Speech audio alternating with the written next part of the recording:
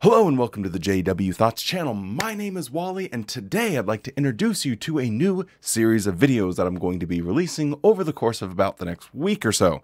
And that is 100 years of Watchtower, or 100 years in the past and what it means now, you silly scallywags. Bit of a long title, but we're working on that one.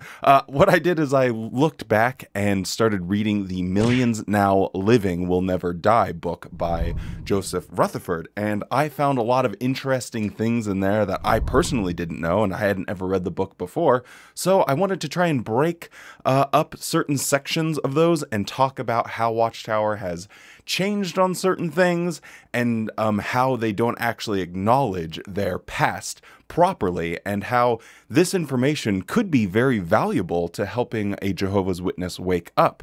Anywho, so we are going to be starting off with a discussion on Zionism. I found it to be quite interesting. These videos will be a little bit shorter. I'm going to try and keep them within 10 to 15 minutes. With all of that being said, don't forget to drop a like on the video, subscribe to the channel, and let's do this thing.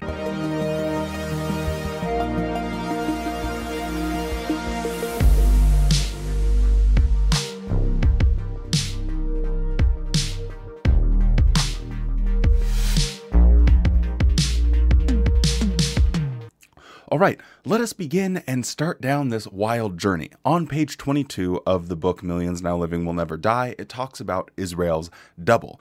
And it kicks things off by mentioning how in Matthew chapter 24 that Jesus spoke about this fig tree that would blossom leaves and sprout up, and when you saw that fig tree you would know that that would be a sign of the time. So the end basically was right around the corner. And they just correlate this to the fig tree being the one and the same, or symbolizing the Jewish nation. Then they go and talk about a prophecy in Jeremiah. So let's pick up and just read it directly out of there. Jehovah, through Jeremiah his prophet, foretold to Israel that the climax of their punishment would come when he would drive them out of the land of Palestine into a strange country, where they would have to serve others and be oppressed for the same length of time that he had shown them his favor. The words of the prophet here being, and then they go on and they quote Jeremiah 16:13 through 18. Now they get the concept of this. It would be the same length of time that he showed them favor as their punishment would be. They get that by looking at a particular word here. So I'll just read that explanation. Here it is to be seen that God not only foretold driving them out and punishing them, but that he would ultimately bring them back into Palestine, and the length of their punishment would be an exact double or counterpart or duplication of the time during which he had bestowed his favor upon them. First I will recompense their iniquity and their sin double. The word double here means duplication or exact counterpart. If we can get the proper location of these time features, ascertain where the double began, we can very easily determine when God's favor should be due to return to the Jews, and what relation that has to the budding of the fig tree, as stated above. Then they bring in the prophet Zechariah, where it talks about a king riding into the city on an ass, a donkey, and them correlating that to be the specific time of when this time's prophecy was going to really kick in. So they were basically saying that, well, we know that Jesus rode into Jerusalem on the donkey, and that was about 33 AD. So when was the nation of Israel really established? Well, it would have been during the time of Jacob, and that would have been 1,845 years prior to that. So they take the 1,845 years using their biblical calendar between when Jacob had essentially established the nation of Israel all the way till when Jesus had rode into Jerusalem on that donkey. So then they say, okay, well, when did the destruction of Jerusalem come? Well, that came 40 years after 33 AD, and it was in 73 AD when the Romans came and completely wiped out Jerusalem. So what they do here is they count from 33 AD, and because it's Israel's double, or like a little mirror situation here, they count from Jesus riding into Jerusalem and move forward 1,845 years.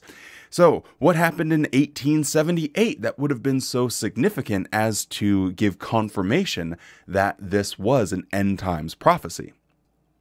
On page 28 of the book, under the subheading Favor Begins to Return, it says, in the summer of 1878, exactly on time, and when we should look for God's favor to return to the Jew, we find there transpired a certain event of the greatest importance that had happened to Jewry in more than 1800 years.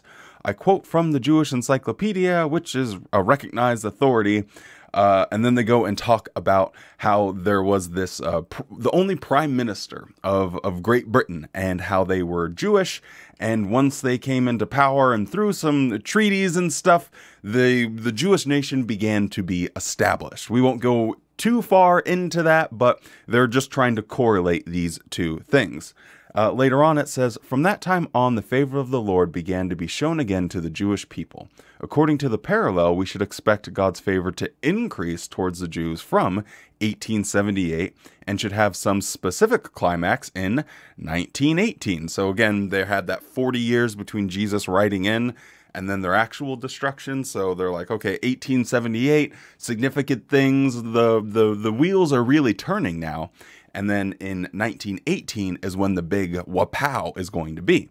So this fulfillment came when the Allied armies came and took possession of Palestine and basically said, okay, now we're going to endorse Zionism and reestablish Jewish people back into their homeland. They quote some old stuff. Again, you can find this book. I'll put a link to it if you want to get a little bit farther into the weeds.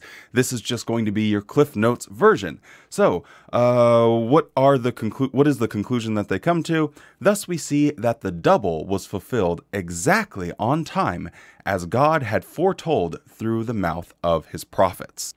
And then as further evidence of the fulfillment of this prophecy, they tie in things found in Isaiah about they will build houses and live in them. They will plant vineyards, and they go, and the book goes and talks about irrigation systems being planted and how many houses are being built in Jerusalem and universities starting up. It's really, really fascinating that they take all of these things throughout history and tie it to very specific scriptures.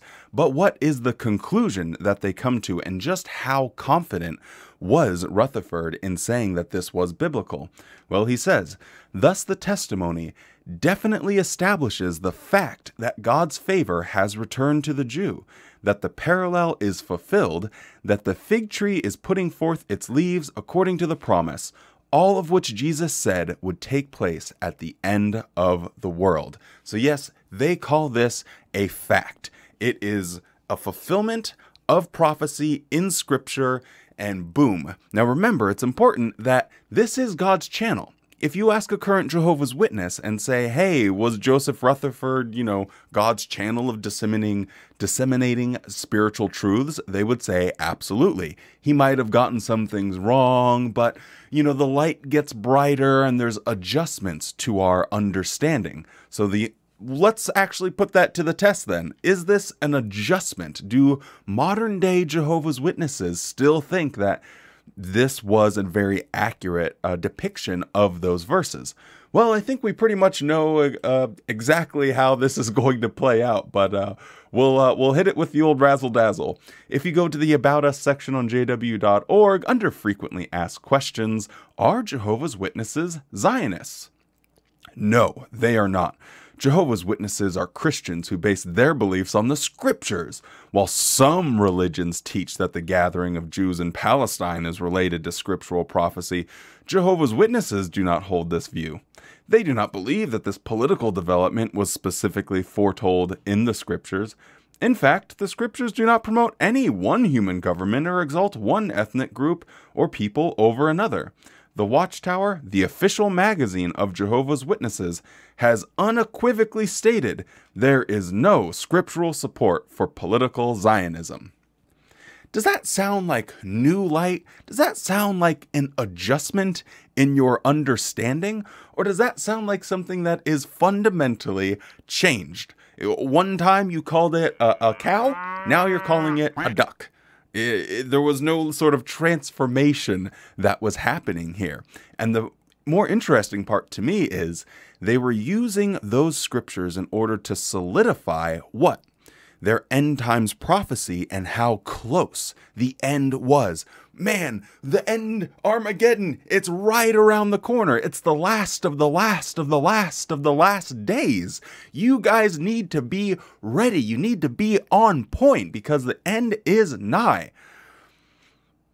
Well, that didn't really happen, so what did they have to do? Well, maybe these scriptures didn't really mean the thing that we thought they meant.